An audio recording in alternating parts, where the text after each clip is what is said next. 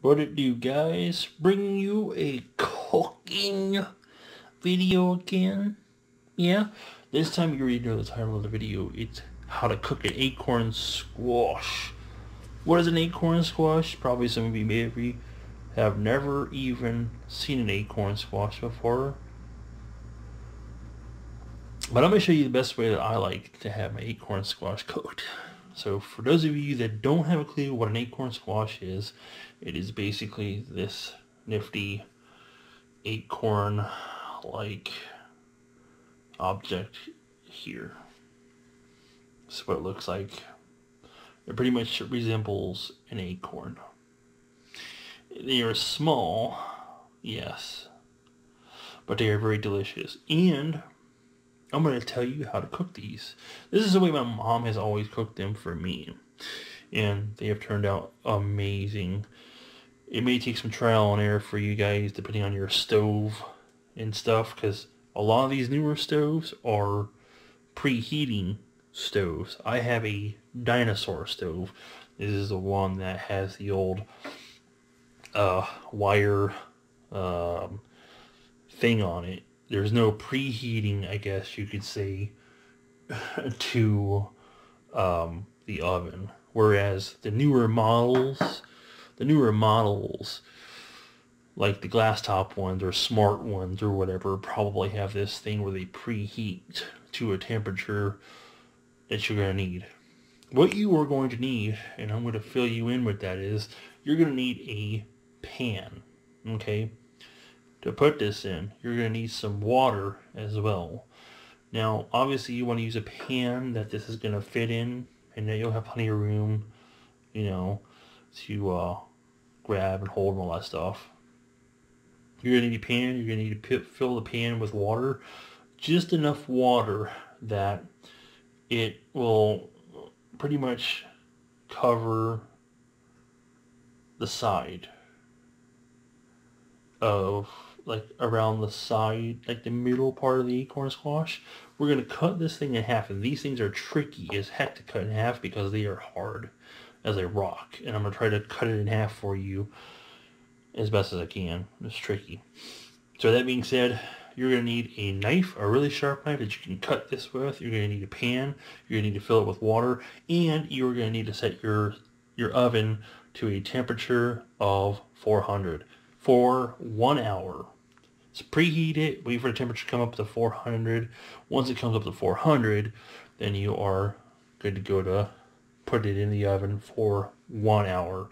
You might want to check it. You want to make sure this is mushy. So you take a fork and you check it, and if it's mushy, then it's ready. You put a little salt and pepper on it and some butter inside of it, because when you cut it in half, it's going to be kind of like an avocado in a way. It should have a hole in it. You're going to have to get these seeds out of it too, because it has like seeds inside of it too. You'll have to scrape out. With that being said, hopefully I've covered everything. You're going to need salt, pepper, some butter if you like butter, and a pan deep enough that this can submerge in. Probably maybe covering the whole thing might be a good idea too. I don't know. I probably am just going to go with filling it to the middle part of the acorn squash right there, and putting it in for an hour. So I'm going to cut this thing in half, dig out the seeds, and we'll go from there. Okay, so if there's one thing I learned over the 2 years I worked at the grocery store, always wash your veggies. And if you want to know why you should wash your veggies, feel free to ask me to do a follow-up video on that, and I will explain to you why you should do that. Alright, so this is a little tricky process. We have to cut this in half with a really sharp knife, and I don't have much working space, so I'm going to try to do this, and luckily with the power of editing a software, I can edit this part out. Break them in half like that. Now there's your innards. Looks a little rotten up at the top there. I didn't look like that was too good of a squash at all. So this one might not be too delicious at all. I'm going to take it over here to where my clean dishes are, and scoop out these seeds. Alright, so this here is the acorn squash, and I think I'm only going to be able to go with just the one squash, sadly, because the other one looks pretty bad and I had a scrape, so there's not going to be very much of this acorn squash here to really do. But we're going to take him face down the opening, the hole like this, submerge it in water just like that, and then we're going to put it in the oven here. You might be able to see that up there, maybe. Hopefully my focus was right.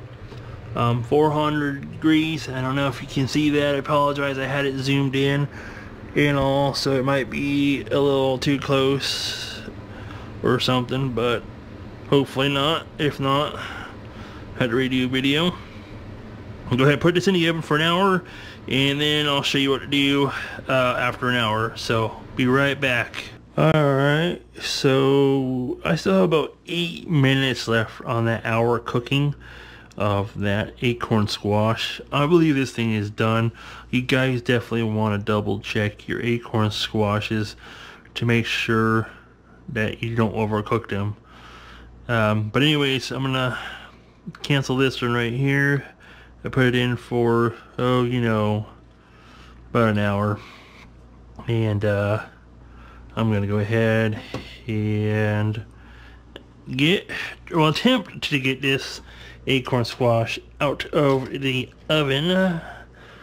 Be very careful when you do this, because this is obviously dangerous. You can get seriously burned by the hot water, depending on how much water you put in the pan. You're gonna want to let this water right here cool down before you dump it in your sink.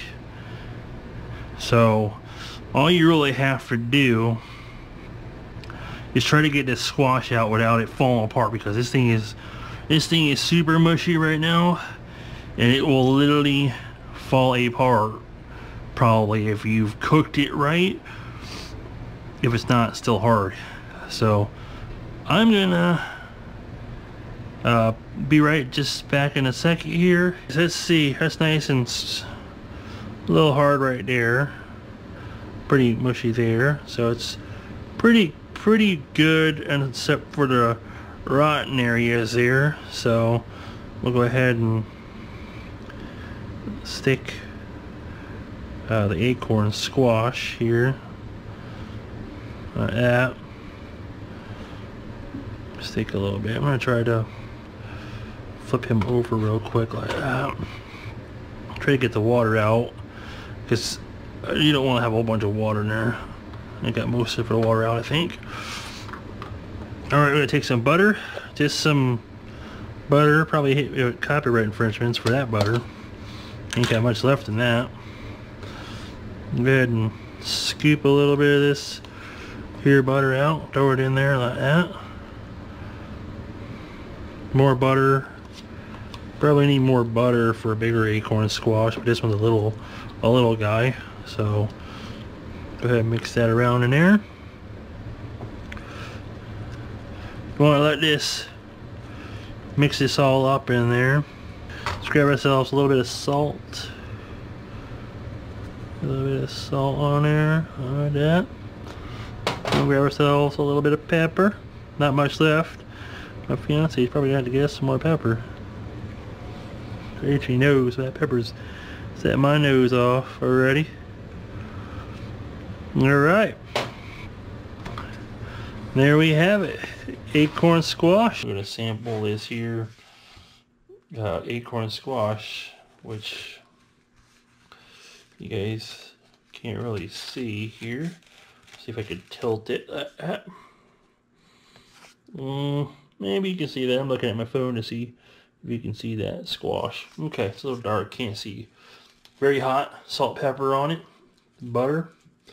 Put it in the oven for, I still had 8 minutes left on it, and it was still ready. You might have to have higher, longer time if it's a bigger acorn squash. Here we go. Yeah, that's definitely good, man. Mm-hmm.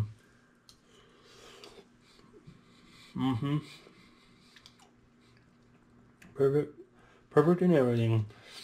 Um, Even though it was a rotten squash, it was not too bad. No. It was ready. And it's very good. I mean, it's mushy. I mean, it's... if you guys can see that or not, bring it up close to you. It's about as close as I can get it. Anyway, that's my video on acorn squash cooking.